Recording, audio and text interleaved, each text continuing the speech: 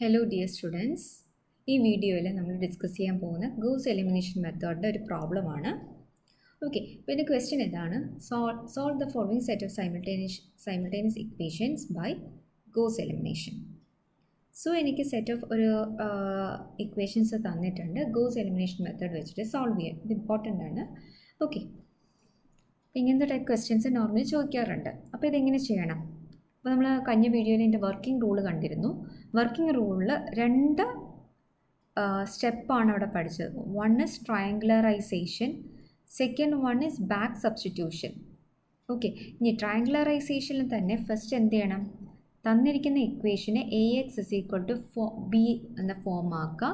എന്നിട്ട് എന്ത് ചെയ്യുക? ആ മെട്രിക്സിനെ ഓഗ്മെൻറ്റ് ചെയ്യുക. ദെൻ അതിനെന്താ ചെയ്യുക? Upper triangular matrix. Next step എന്താണ്? ഫസ്റ്റ് സ്റ്റെപ്പ് ഇത്.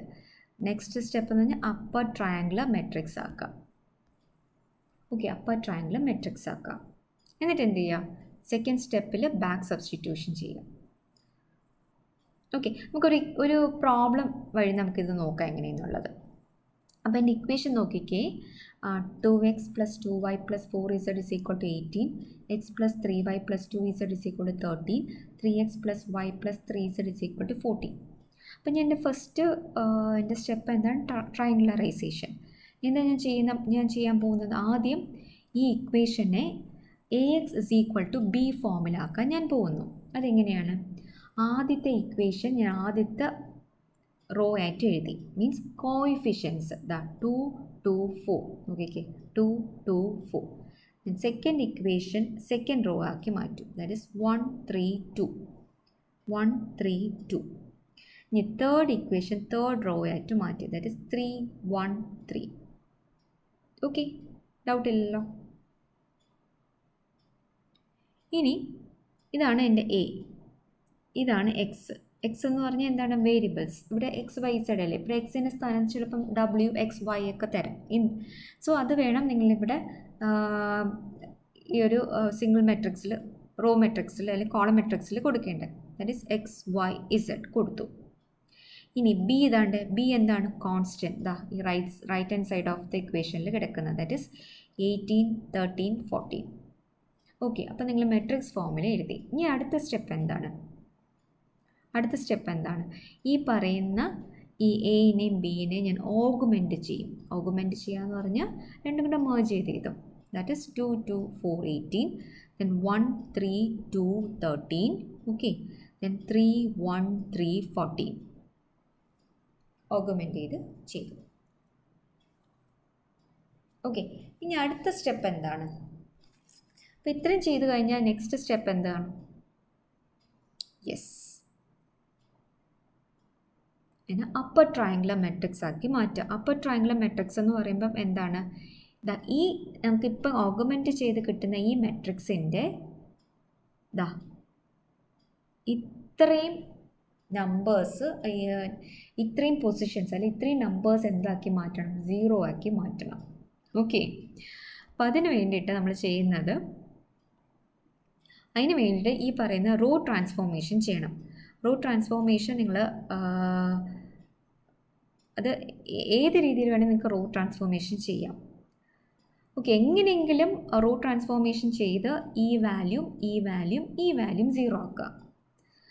അപ്പം എൻ്റെ ഒപ്പീനിയൻ ഞാൻ പറയുവാണെങ്കിൽ നമുക്ക് ഏത് രീതിയിൽ വേണമെങ്കിലും ചെയ്യാം. അപ്പോൾ ആദ്യം നമുക്കൊരു കാര്യം ചെയ്യാം. ഫസ്റ്റ് എന്താണ്? ഈ R2ലുള്ള ആദ്യം നമുക്ക് ഇത് 0 ആക്കാം. എന്നിട്ട് അടുത്ത സ്റ്റെപ്പിൽ എന്താണ്? ഈ രണ്ട് വാല്യൂസ് നമുക്ക് 0 ആക്കാം. സോ ഇനി ഞാൻ സെക്കൻഡ് റോയിൽ ഈ ഒരു വാല്യൂ എനിക്ക് 0 ആക്കണമെങ്കിൽ ഞാൻ എങ്ങനെ റോ ട്രാൻസ്ഫോർമേഷൻ അപ്ലൈ ചെയ്യണം? ഒന്ന് നോക്കിക്കേ. എങ്ങനെ റോ ട്രാൻസ്ഫോർമേഷൻ അപ്ലൈ ചെയ്യണം?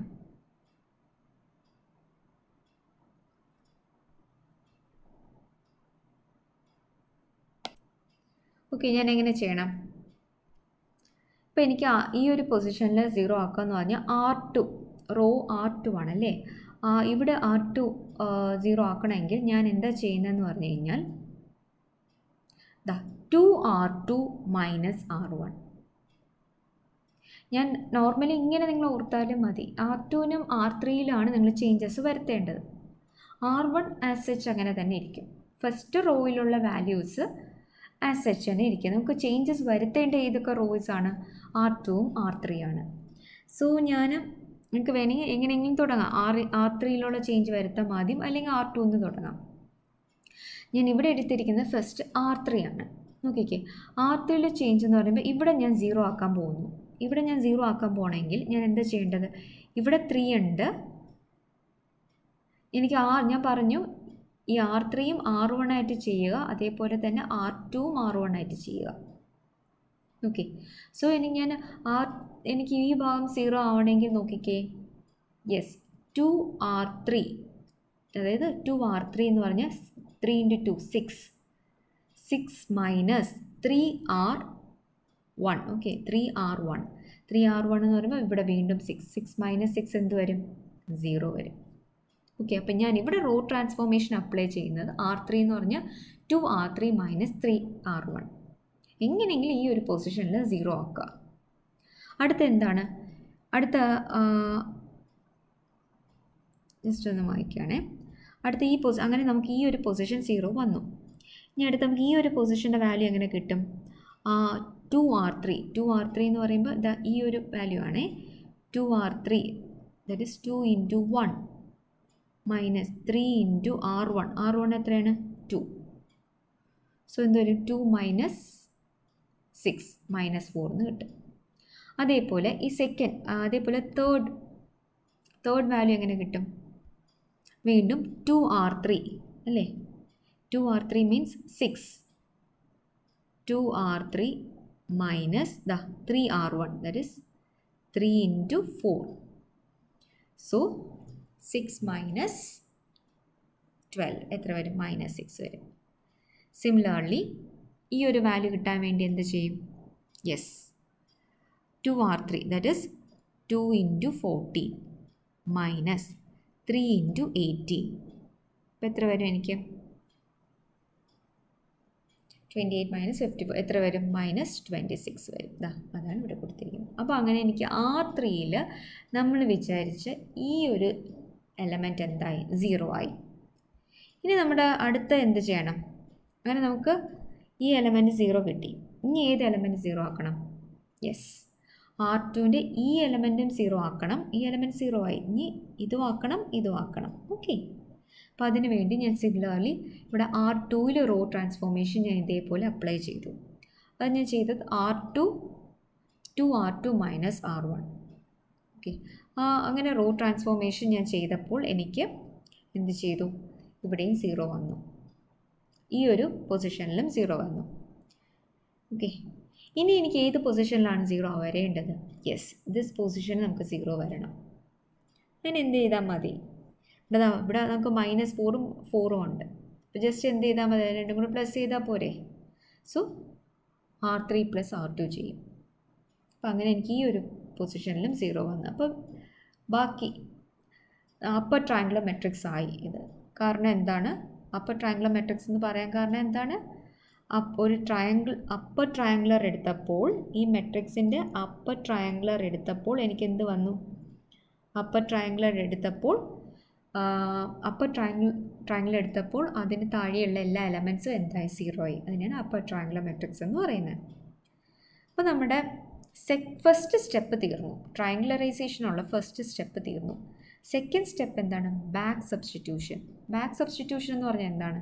അപ്പോൾ ഇതിൻ്റെ നമുക്ക് ഈ ഒരു ഗോസ് എലിമിനേഷൻ മെത്തേഡിലുള്ള കാര്യം എന്ന് പറഞ്ഞു കഴിഞ്ഞാൽ നമുക്ക് മെയിൻലി വരുന്നത് അപ്പർ ട്രയാങ്കുലർ എങ്ങനെയെങ്കിലും അപ്പർ ട്രയാങ്കുലർ മെട്രിക്സ് ആക്കാം. മീൻസ് റോ ട്രാൻസ്ഫോർമേഷൻസ് ഒക്കെ അപ്ലൈ ചെയ്ത് ഇത്രയും ഭാഗം എന്താക്കാം? ഇത്രയും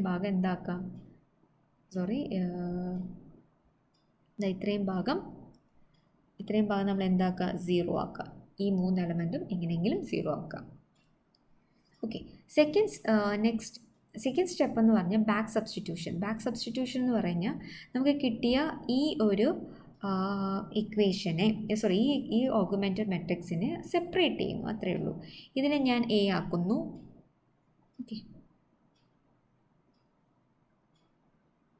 ഓക്കെ, ഞാൻ ഇതിനെ ഞാൻ A ആക്കുന്നു. ഇതിനെ ഞാൻ എക്സ് ആക്കുന്നു ഈക്വൽ ടു ബി. ഓക്കെ, അപ്പോൾ ഇതിൽ നിന്നും എനിക്ക് എന്ത് കിട്ടും? ഞാൻ ആദ്യത്തെ ഞാൻ ഇനി ജസ്റ്റ് ഒന്ന് മൾട്ടിപ്ലൈ ചെയ്യാൻ matrix. That is 2x + 2y + 4z is equal to 18. ഇതാണ് ഫസ്റ്റ് ഇക്വേഷൻ എഴുതി. Similarly 4y + 0z. അപ്പോൾ ഇനി 4y ഒന്ന് മാത്രം മതിയല്ലോ ഇവിടെ. 4y is equal to 8. Second equation. Third ഇക്വേഷനോ -6z is equal to -18. അപ്പം ഇതിൽ നിന്നും എനിക്ക് എന്ത് കിട്ടും? ഇസഡിൻ്റെ വാല്യൂ കിട്ടും, വൈൻ്റെ വാല്യൂ കിട്ടും. വൈൻ്റെ വാല്യൂ എന്ത് കിട്ടും? ഇതിൽ നിന്നും 2 കിട്ടും അല്ലേ. 4y is equal to 8. That means വൈൻ്റെ value എനിക്ക് 2 കിട്ടി. സിമിലർലി ഫ്രം ഇക്വേഷൻ 3 എനിക്ക് -6z is equal to -18. അപ്പോൾ ഇസഡിൻ്റെ വാല്യൂ എനിക്ക് എന്ത് കിട്ടി? 3 കിട്ടി. ഈ വൈൻ്റെയും ഇസഡിൻ്റെ വാല്യൂ ഞാൻ ഫസ്റ്റ് ഇക്വേഷനിൽ ഇട്ട് കൊടുക്കുകയാണെങ്കിൽ, ഈ ഫസ്റ്റ് ഇക്വേഷനിൽ ഇട്ട് കൊടുക്കുകയാണെങ്കിൽ എനിക്ക് ഏത് വാല്യൂ കൂടെ കിട്ടും? എക്സിൻ്റെ വാല്യൂ കിട്ടും. ഓക്കെ, അങ്ങനെ എനിക്ക് എക്സിൻ്റെ വാല്യൂ എത്ര കിട്ടി? 1 കിട്ടി.